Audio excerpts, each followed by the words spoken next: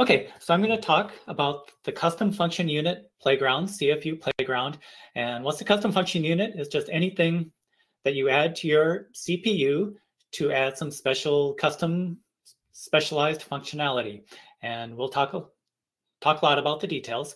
Again, I'm Tim Callahan. This is work with my colleague, Alan Green, who's also at Google. This is not an official Google project.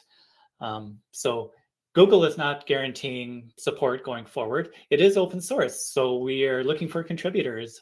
You can help in many different ways, just trying it out, reporting bugs, pointing out holes in the documentation. All that is very helpful. Okay, here's the one slide overview of the whole talk. We're going to build a soft RISC-V CPU and then add your special functionality to it. But in the end, it's just Verilog RTL, which means you can put it on any FPGA. It's not tied to any particular feature from a particular vendor. It's just RTL. And we're targeting TinyML,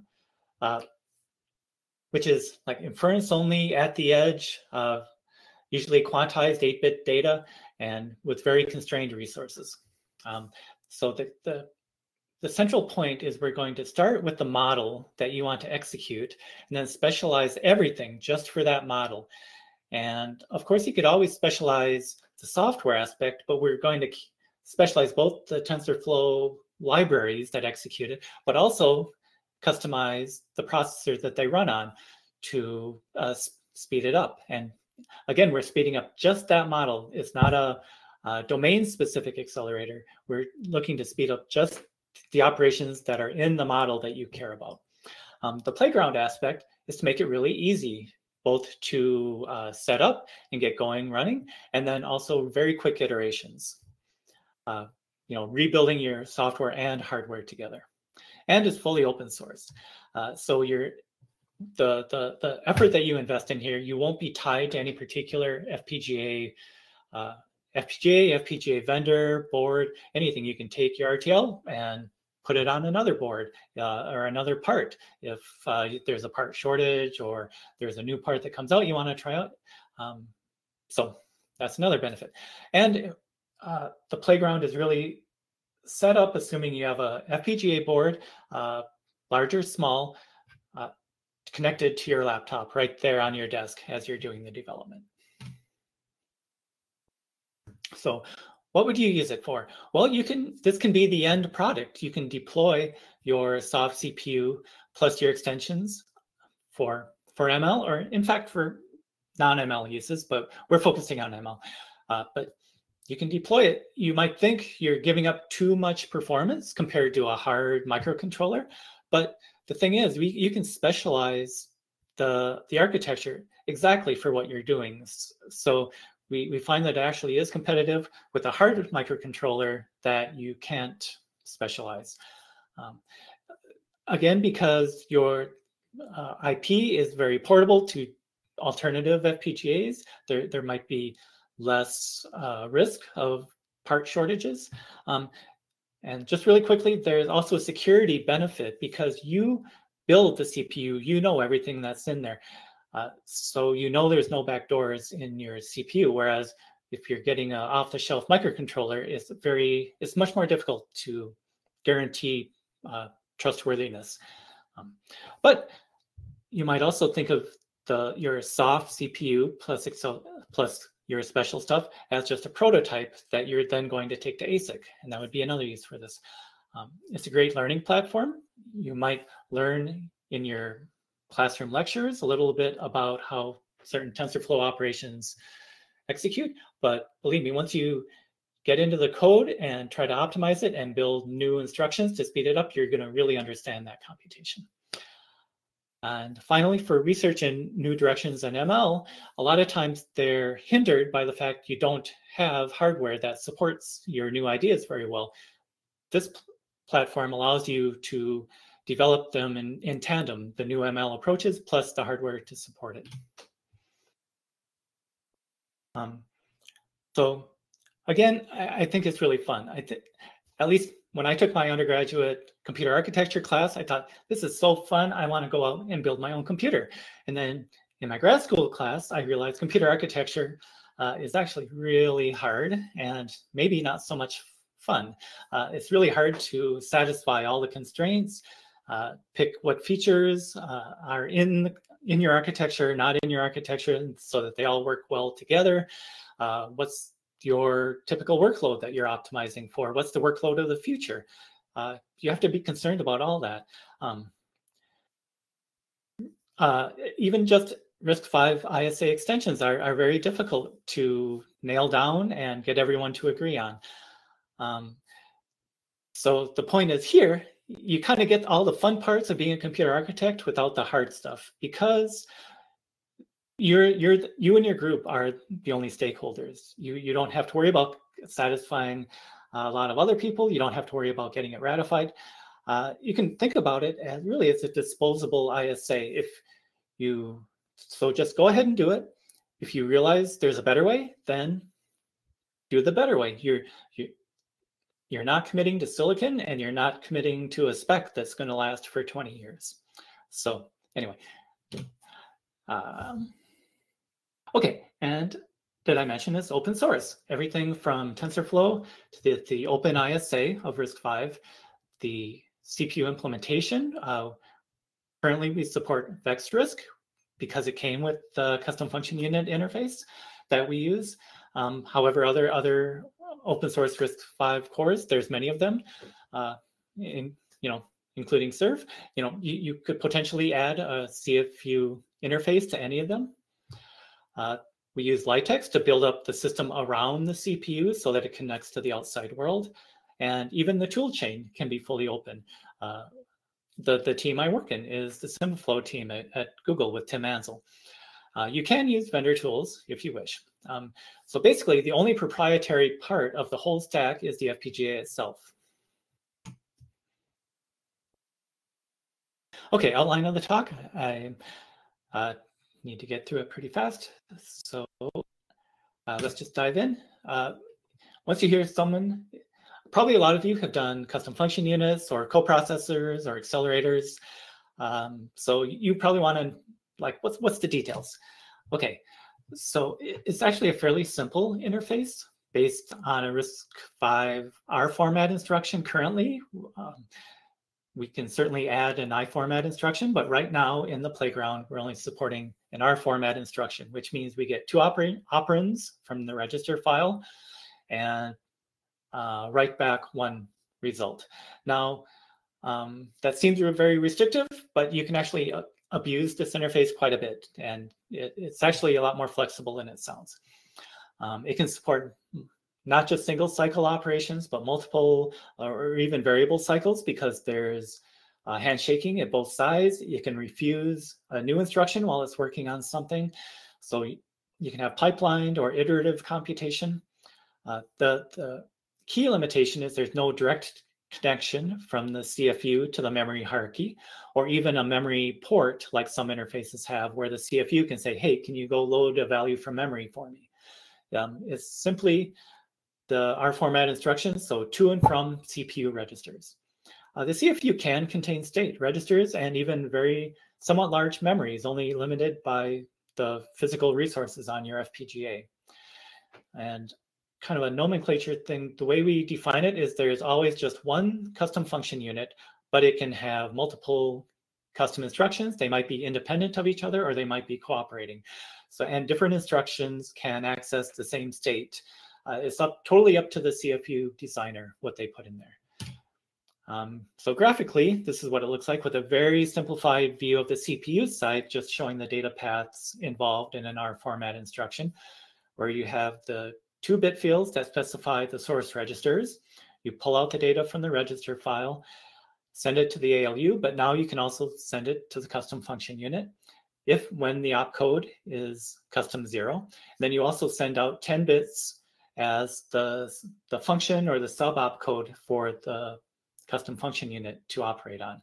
And then the result comes back. It's fully integrated with the bypass network. So you could have back-to-back CFU, CPU instructions that directly forward the results to the next instruction.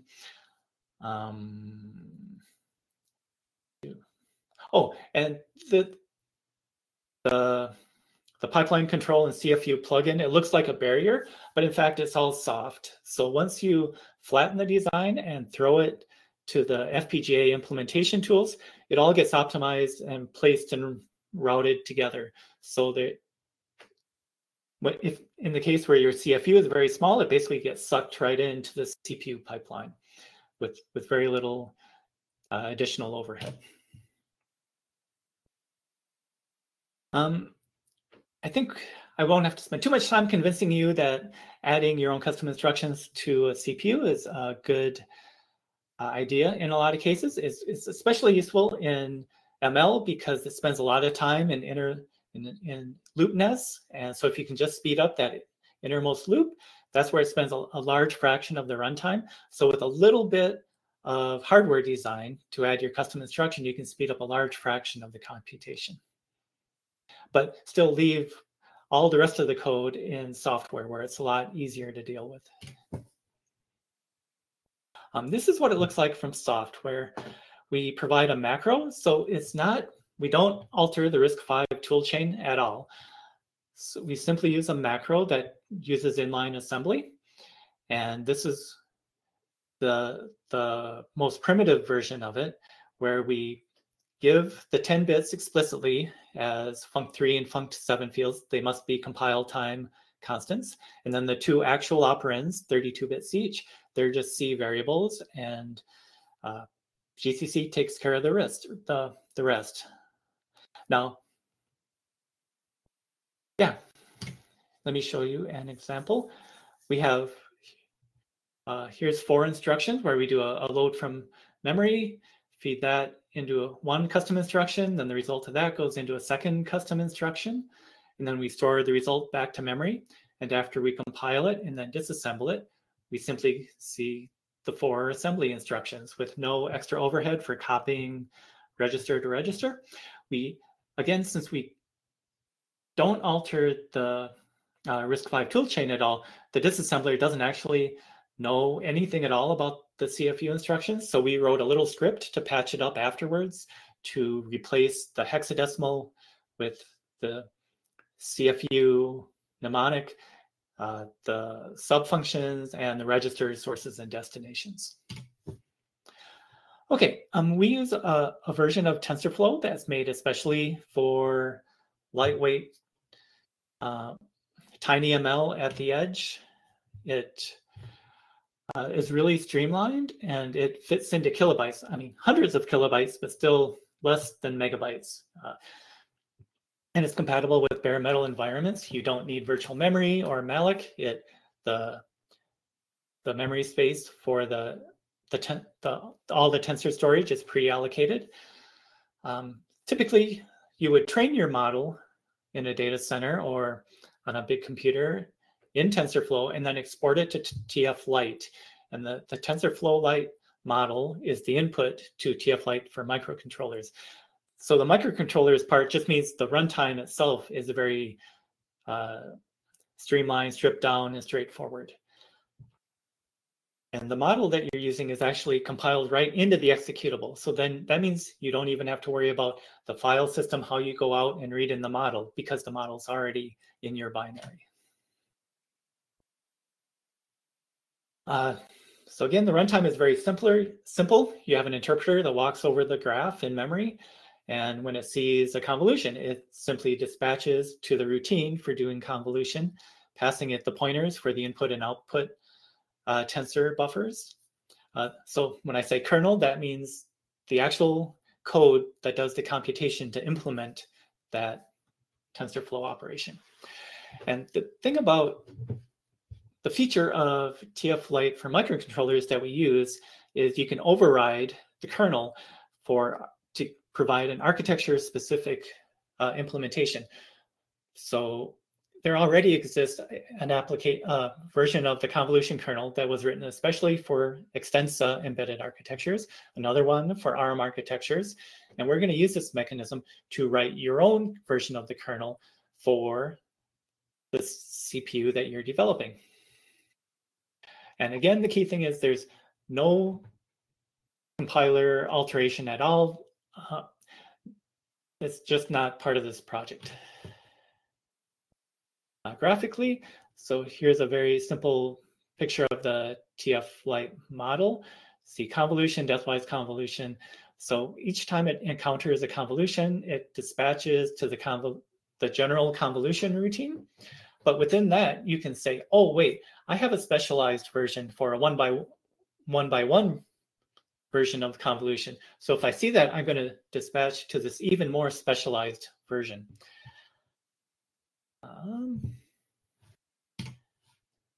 Okay, so let's look at what CFU Playground actually is. First of all, it builds all the gateware for you because the soft CPU sitting in the middle of an FPGA can't really do much. So we use Litex to build the SoC around it, provides IOs, it abstracts away a lot of all the details you need for interacting with a certain board. For example, which pins on the FPGA connect to which features on the board. Where's my UART? Where's my memory? Litex really takes care of all of that for you.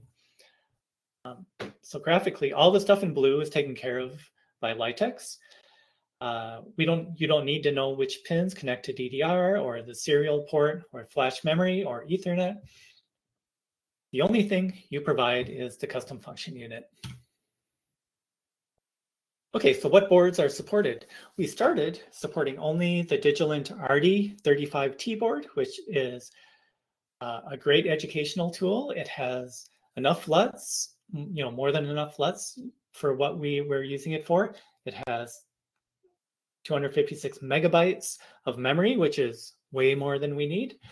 But we're really interested in TinyML. So this is new since just in the last couple of weeks. We now support potentially 48 FPGA boards, ranging in size from larger and to much smaller than the RD board. Of course, you're still limited by the available resources on the board. So the initial build of CFU Playground might not fit on that board, but then you can try to minimize the software and or hardware. Also, you don't even need the physical board because we can run it in Renode, which is an emulation platform, also from Antmicro. And speaking of going tiny, our next project, are actually in flight and almost ready to land, is putting CFU Playground on FOMO, which is this little FPGA board that fits in your USB slot. And I have to give credit to our intern this summer, Joey. So this is all Joey's work. The FOMO is very small, about 5,000 logic cells, 128 kilobytes of RAM on the FPGA, and then a 2 megabyte flash next to it, and it all fits on that little board. So Joey is trying to optimize the vex RISC so that it fits, but still gives good performance, but still leaves extra logic for you to implement your custom function unit. And so some of the tweaks he's done, okay, we need a multiplier, but we don't really need a divider. So that led to some issues to how to get that. He shortened the CPU pipeline, and he's playing around with either having a small iCache because executing code out of RAM is much faster than out of flash, or how to partition the code and by hand say, I want this code to live in RAM because I know I'm gonna use it a lot. So we're investigating which is better, the iCache or the manual splitting. If you've worked with FOMO, you know the workflow is quite different than RD or some other FPGA boards. So Joey's enabled FOMO-specific workflow in CFU Playground. And hopefully that will land by the end of his internship. Okay, so with the gateware, the main thing is you only have to worry about providing the custom function unit, and CFU Playground builds the rest. Okay, on the software side, we also provide the entire executable, including multiple models, unit tests, micro benchmarking, and it just works right away. And then you are free to start overriding parts of it for when you start developing your own custom function unit. We use an overlay approach where we start with the upstream TensorFlow Lite micro and our own code that we provide. You, in your project, start with nothing, but then when you want to start overriding either parts of TensorFlow to use your custom function unit or add your own test, then you put it in your project. And it works like this. First, we copy the standard stuff into your build directory, and then anything that exists in your project overwrites what's already in the build directory, and then we build it and put it on the FPGA board. Okay, so this is what the build looks like. You CD into your project. Just by being in that directory, the build system knows that that's the project you're working on. Make prog builds the bit stream on RD using Vivado. It takes about 3.5 minutes to build from completely clean. The entire software takes less than a minute. And you might be thinking, wait, I built TensorFlow before. How can you build TensorFlow in less than a minute? And the thing is, we're not building all of TensorFlow. We're just building the code for TensorFlow Lite micro. So the entire thing, end to end, is less than 5 minutes, and then is running on your board, ready for you to interact with. The steps that you as a user would take, after you clone and do the setup, is copy a template project to be your project, choose which model you're going to work on, run it through the binary. It does profiling. It'll tell you how many millions of cycles each layer is taking. Then you decide which to go in and try to optimize. You start looking at the code, look for cases for specialization based on the parameters and tensor shapes of your exact model. And then you start looking for custom function unit opportunities. Measure the speed up and repeat. We do support many versions of debugging depending on and performance analysis depending on exactly what you're interested in. There's software emulation of the custom function unit. That is, you write the C subroutine that does what your custom function unit would do. So kind of a subroutine in place of your custom instruction. And this simply is good for doing a unit test, comparing them side by side, your implementation versus the actual hardware implementation. And it's also used for just checking your algorithm restructuring. Once you modify TensorFlow to use your custom instruction, did you make a mistake there? We used Renode for doing the RISC-V simulation, and you can extend it to understand your new custom instructions. But that's an extra step for you as the developer.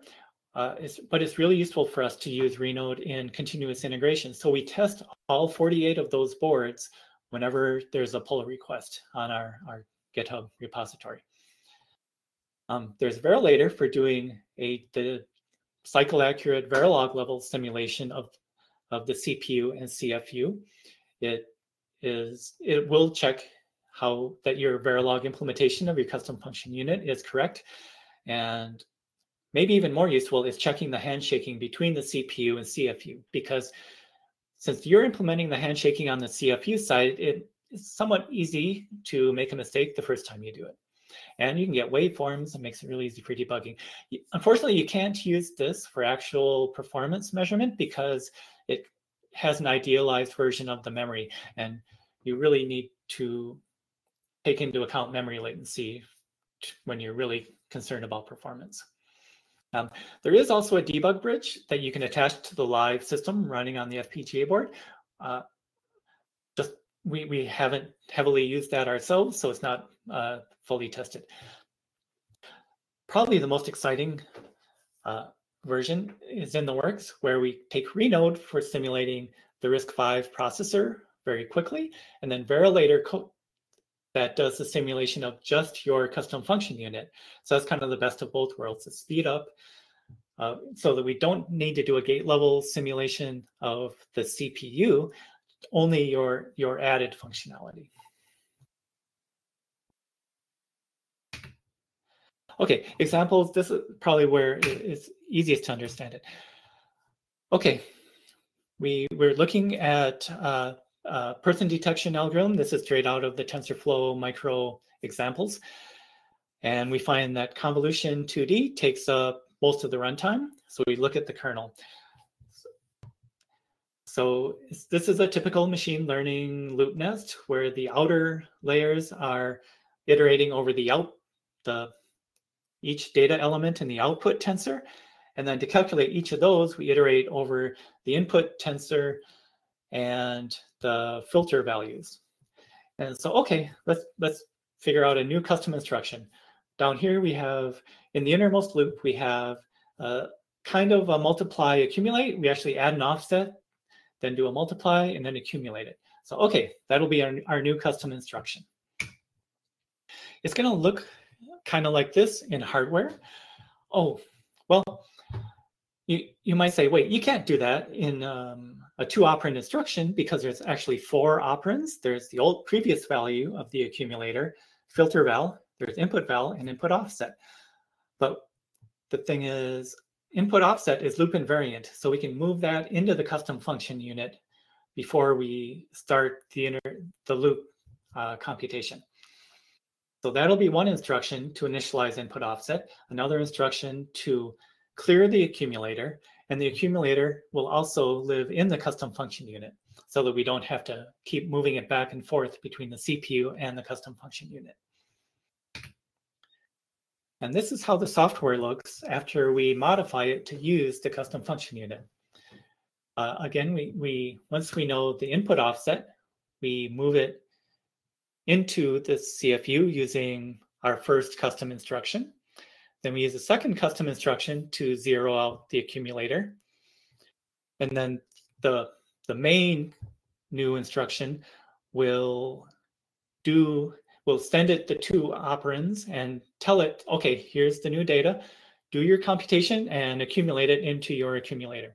And finally, when we're done with the innermost loop nest, we can pull out the final version of the accumulator. So I broke it down into 4 different instructions. If you were wanting to be tricky, you could probably reduce it to 2 instructions by kind of, yeah. Oh, and that was a little hard to, it was up to you, the user, to remember, okay, which is instruction 0, which is 1, which is 2, which is 3. So we actually recommend that you just do another macro, another pound define, to give your instructions meaningful names. So this is what it would look like after we use our macros. So now we have CFU init offset, CFU clear accumulator, CFU mac with offset, and finally, to get the accumulator back out, we use CFU get accumulator. Okay, so usually you start with something like that, and then it quickly starts growing over time as you try to figure out how to get more performance. And many of you are probably already thinking, well, let's go SIMD, because these are actually 8-bit values. Why don't we just grab 32-bit chunks, send them out to the custom function unit, let it unpack and do the operations in parallel? And this is the kind of stuff that FPGAs are great at doing. And then you notice the filter values, well, they're kind of small and they're constant. Why don't we just park them in the custom function unit? And then that means we can move 2 32-bit versions of the inputs each cycle, so we can double our computational rate. And from there, we keep going, add stores for both input vals and filter vals, increase the parallelism, add a sequencer for doing the complete inner loop kind of on its own, do the post-processing on the accumulated value, the scaling and offset and activation function. And by the time we get to that point, then we're kind of moving in, streaming big chunks in and pulling big chunks out, and we start double buffering it, and it ends up looking like this. So yeah, now you might say, this doesn't look like a custom instruction. I was thinking, you're thinking like PopCon. This looks more like a coprocessor, and you're just using the custom instructions to interact with your coprocessor. And I would say, yes, you're completely right. So here's where we're kind of abusing the CFU interface, but you'll see it actually, it works. And we get pretty good performance, even though, as this picture kind of shows, the CPU is standing in between the memory and the custom function unit for every single interaction. So this is the type of output you would get the first time you run your model through CFU Playground. You get this breakdown, and you, well, not exactly this. We see that we spend a lot of time on convolution, and then you'd go in and say, oh, actually, there's two kinds of convolution, and a lot of time is spent on the one-by-one convolution, and then you would focus on that. And so that's what our first big custom function unit / coprocessor looks like. And again, here's the iterative steps starting from no CFU. This is showing, the bars show the resources on the FPGA for just the VexRISC CPU. It uses about half the block memories for caches, maybe only a third of the LUTs, and not many of the multiplier units. And as we iterate, the performance, the blue line increases. Now this is a factor speed up, so not percent, but 10 times speed up, 20 times speed up on just this operation, not on the overall application. So by the end, there's two things to notice. We get a 55 times speed up, which is pretty good, and without a whole lot of growth in the FPGA resources. So it's not that we've thrown a whole lot of computational resources at it. We're just doing things smart, where that the FPGA can do better than the RISC-V instructions. So now we've reduced the 560 million cycles to 10 million cycles, but now there's other operations that are now taking up the majority of the time. So that would be the next step. And we actually, this is where we are. We've only sped up the one and not the other ones, because we haven't actually finalized the model. And this is for an actual internal Google project. Oh, I hope I haven't gone too long. So wrap up. Stuff we've gotten done recently, we've added the MLPerf tiny benchmarks. We've supported a lot more FPGA boards now. Everyone is always asking, well, can I please have a backdoor to DMA? And well, we haven't decided if we actually want to add another path to memory from this CPU, or whether to just add support for a separate bus-based accelerator. And we're gauging interest in a half-day workshop.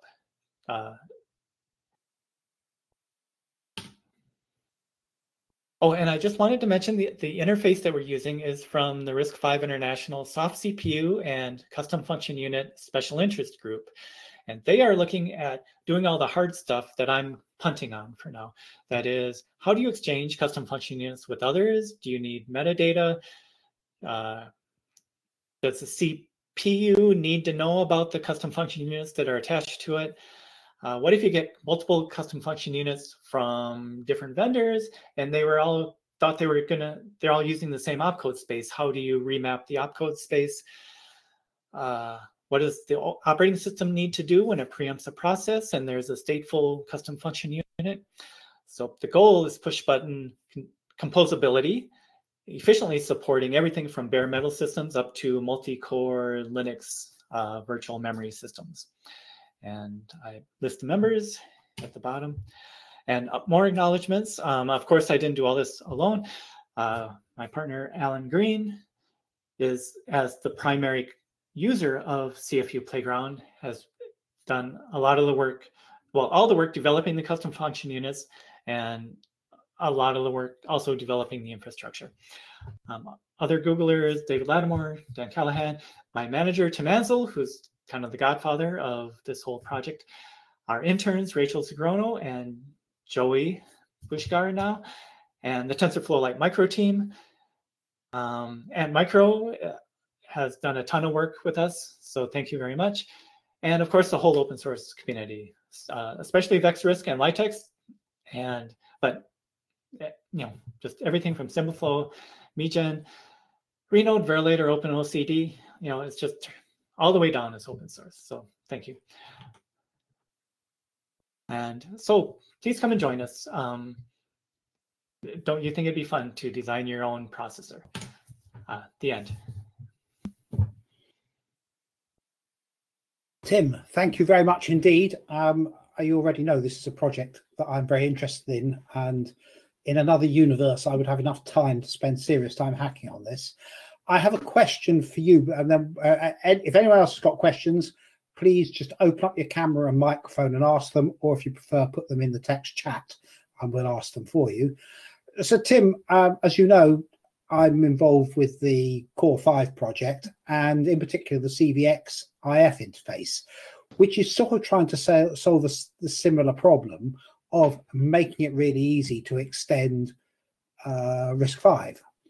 And do you see that just as another solution, or a more specific solution, because it's very definitely tied to one core, or is it something where you could actually meld the two projects together? Well, yeah, I mean, in some sense, there might be competing specs that decide to do things differently.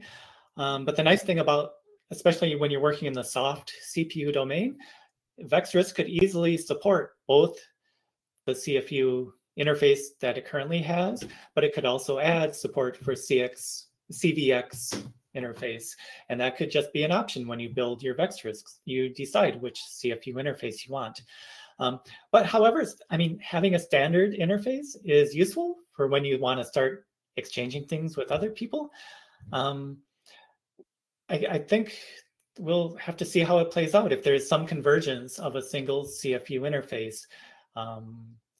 And so I can talk a little more about the interface, that we actually define multiple levels, like there's from level 0 up to level 5, and that each level has more complexity and lets you support more complicated situations of whether you have multiple custom function units, whether there's state, the details of the handshaking. For example, if you only have if you're only adding a single cycle custom function unit, then things can be a lot simpler on the CPU side. But I'm not. I think we can. Yeah, let's just keep in touch and exchange ideas, and I think we'll just need to see where it goes. I think I guess one thing is, in our discussion with the RISC-V International, is they don't want to basically fix anything related to the custom opcode space. So they're kind of like, oh, you're on your own. We're not going to ratify or bless any certain way of using custom instructions. Which is fine. Other groups can do that, of which Open Hardware Group and Core 5 is one. You guys are another, and I agree. If we end up converging, because I know the work we're doing on AI acceleration, and it'd be great if actually we could say, well, you try ours and we'll try yours, and that would be a wonderful place to be in. I agree. There we are. Okay, but we'll keep on talking. It's a community where we do know each other and talk, so that's good. You have a question from Akash Tyagi, and I probably mangled that name. Can you read that there, Tim? Have you got the chat? Right. Sure. How do we profile performance in terms of the number of cycles per operations in the CFU Playground? Well, it's a combination of two things. Our VexRISC implementation does have the M cycle register, which is just a free running counter, 64-bit counter that is always incrementing no matter what the CPU is doing, whether the CPU is stalled or not. So it gives you a 100% accurate count of how many cycles have elapsed. And that is used by some profiling that was already built into TensorFlow Lite Micro that simply gets the current cycle count at the start of an operation and at the end, and then it records it. And the way it's set up now is it just sends it to standard output, and then we have a little bit of a script to post-process that and count all the operations of each type to give you the summary that I showed. So you know that, okay, there were 10 convolutions, and added together, they're 500 million cycles.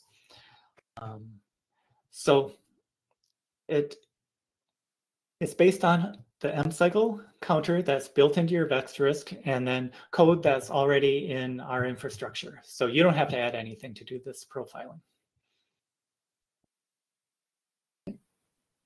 Cash, I hope that's answered that question for you. There are no more questions. Thank you very much, Tim. I'm delighted to have had that presentation. Very much appreciated.